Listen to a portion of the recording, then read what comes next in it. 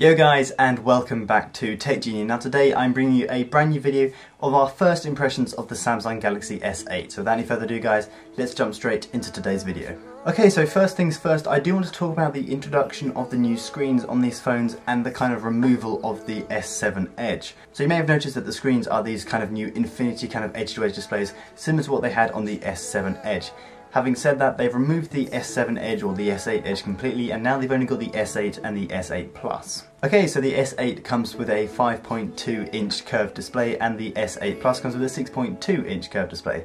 Having said that though, both of the resolutions of the displays are exactly the same. There's 2960 by 1440 display. So even though they've got the same resolutions, you can't really tell the difference between the displays because they've got this new HDR colour display that they've got on their phones, and I'm going to be honest, it looks absolutely amazing from what I've seen in terms of their press release. Okay, so moving on from the screens, I want to talk about hardware. So you may have noticed that Samsung have decided to go full out and remove the home button from their phone. This is kind of interesting because this is what we think is going to happen with the iPhone 8, but we'll have to wait and see what they do there. But Samsung have completely removed it and they've replaced it with a virtual button, and when you click it you get a bit of haptic feedback similar to Force Touch that you do on the iPhone 7s. Now of course, with the removal of the home button, this does mean you've got a large display on the phone, and even though you don't have to see the virtual home button all the way through the phone, if you do just click in that place where the home button should be, it should go back to the home screen. So even though this is going to take a bit of getting used to, I do think in the long run it's going to be really quite useful having a larger display that kind of feels more edge to edge than it did beforehand. Okay, so with the new S8 we have got the incorporation of a new way of unlocking your phone.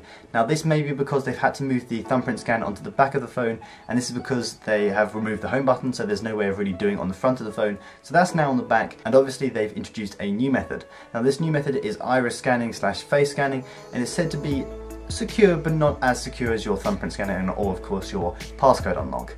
Now having said that, it is blazingly quick. All you have to do is lift up your phone and it just basically scans your face and you're into the phone immediately. Having said that, if you get people that look pretty similar like me and my brother, we look identical, we are identical twins, I would like to see how it's going to face up to two people looking pretty much identical. That will be really interesting to see, because people have said it's not the most secure method of unlocking your phone. Okay, so with the S8 and the S8 Plus, we have got the battery life that I wanted to talk about.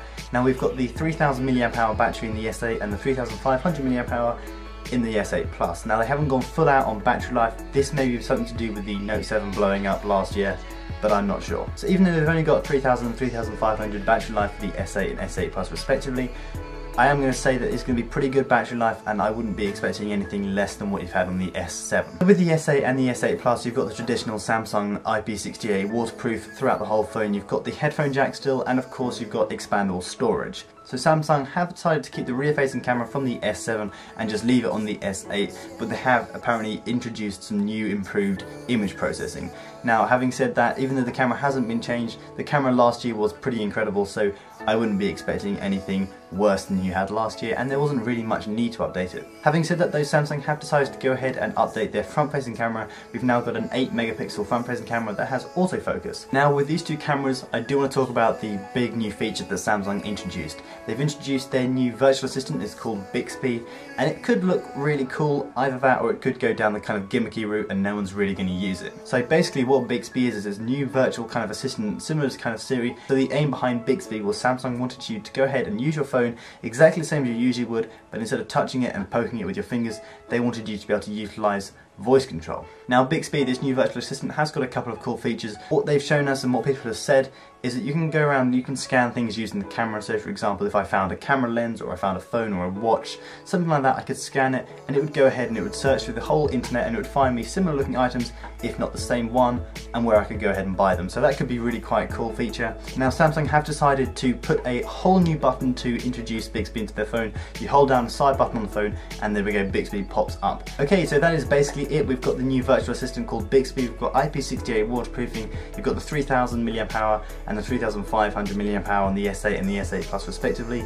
You've got this new infinity curved edge-to-edge display with a 5.2 inch on the S8 and the 6.5 inch, and of course you've got the new front-facing camera with the 8 megapixel autofocusing. So that is basically it from us today guys. I really hope you enjoyed the video. If you did, make sure you smash that thumbs up button and leave a comment down below. Let us know what's your favourite feature about the S8. So we hope to see you in the next one guys. Thanks for watching. Live long and prosper.